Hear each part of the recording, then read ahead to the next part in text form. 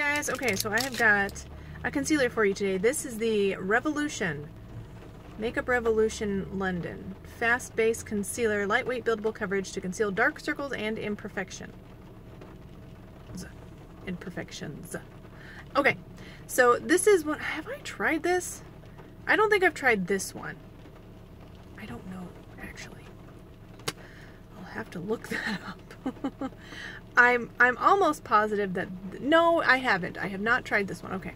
I've tried a concealer palette that they've had, and then I tried the Conceal and Define concealer from Revolution. Is it Makeup Revolution or is it just Revolution? Like, there's like 3 different ones. There's Makeup Revolution, Revolution, and then Revolution Pro. Are they all the same? Like, I don't know. Someone in the comments tell me that. Or let me know. If you know, let me know. Okay, this is the shade...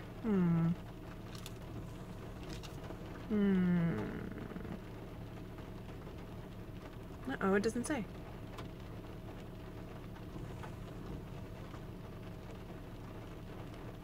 Yeah, it doesn't have a shade on it. Anyway, it was not the lightest shade. You guys know that already. Yeah. No shade name. Well, how are people gonna know? Oh, C9. There we go. It's not a name, it's a number. C9. Okay. So it looks like this. It's got one of these soft, puffy tops. Okay. And of course, it's gonna take forever to click up. So, not forever. There it is. Okay, so again, not the lightest shade. I've got a foundation video to do today as well, so we'll just do the dark eye. We won't do both eyes. Let me make sure I've got a concealer brush today, which I do. So, all right.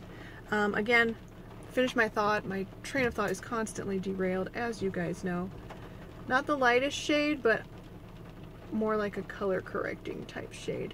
It's very thin feeling. It's not thick at all. It feels very lightweight, so that claim could very well be true. Oh.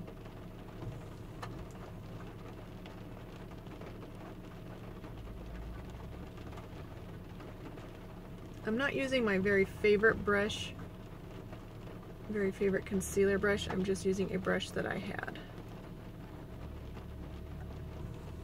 I've had this brush for a very long time, and I got it at Big Lots, so it was a closeout. Okay, so in real life, it's looking really good. Like, it's looking pretty good coverage. It's looking like better coverage in real life than it is on camera. On camera, it's looking like not that great of coverage. But in real life, pretty decent. It feels like it's kind of drying down. It felt pretty, yeah, okay. So it's drying down pretty good. It's feeling a little tiny bit tacky on the edges. Right in here, it's not feeling too tacky. But I mean, I'm creasing right there. I always have a crease there, but that's looking a bit more pronounced than what I'm used to. It looks really pretty natural on the skin. I've got a little tiny bit of like clinging right there, but honestly not that much. Let's go ahead and do a little bit more. It's not really covering up my very darkest areas. So what I'm going to do is put a second layer. I'm going to let it sit for a second and put a little bit around my nose just to see. A little bit right there. I'm breaking out like a little 13-year-old girl right now, so that's sort of a bummer. But at least we can test this concealer, right? I'm gonna let it sit for a second to dry down a tiny bit, so that way we can get the best coverage possible. Yeah, as a first impression, this is looking really natural on the skin. So this seems to me like it would be one of those that is pretty good for like no makeup days, but you still want to have a little bit of coverage. Like, I like to do that no makeup days, but still put some concealer on, because I mean, my dark circles, they make me look like a walking zombie. I guess that's what zombies do. That was a little redundant, but you get my drift, don't you? Okay, so I feel like that brightened, and the coverage looks the same on second layer, to be honest. But again, I do feel like that's a pretty brightening shade. I feel like it's wanting to cover up my pores pretty good too, to an extent. I mean, they're not looking like the most amazing. You can still kind of see them. I've got very large open pores here and like all on my nose.